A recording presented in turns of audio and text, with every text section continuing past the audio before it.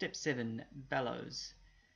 Coat burnt face of parts 27 and 29 with watery PVA glue and let dry.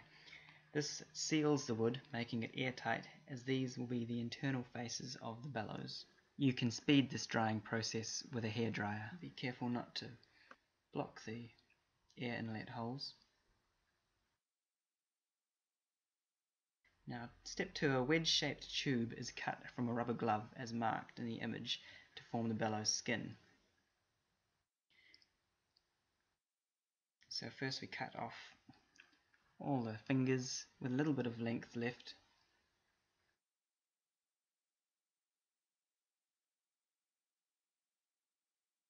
And we start by cutting, leaving a bit of the middle finger.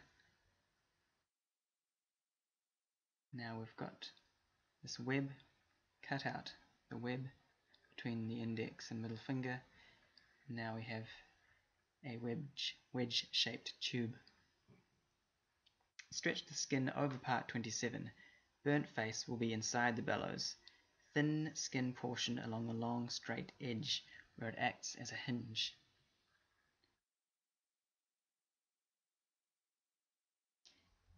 Now we press on clamp ring 28 down over skin to secure it. The burnt face outwards opposite to part 27.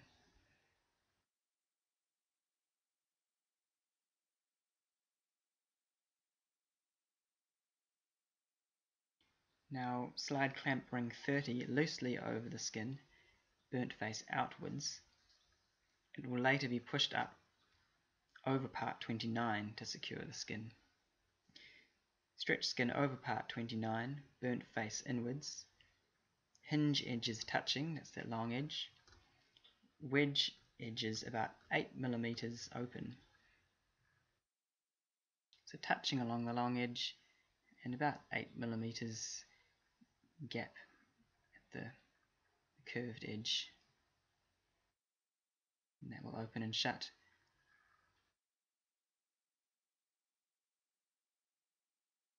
Now press ring 30 over to secure the skin.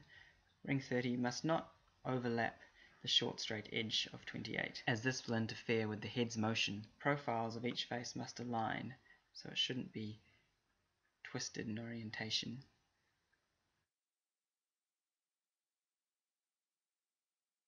And trim the skin flush with 29 and 27 using sharp scissors. We're going to glue onto these faces later, so we want this skin as flush as possible.